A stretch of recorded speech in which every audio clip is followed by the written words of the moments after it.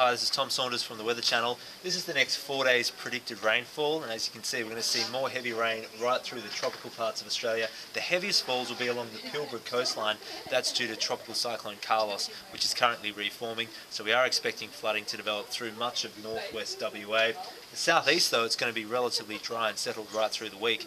For more details, the Weather Channel is channel 603 on Austar and Foxtel.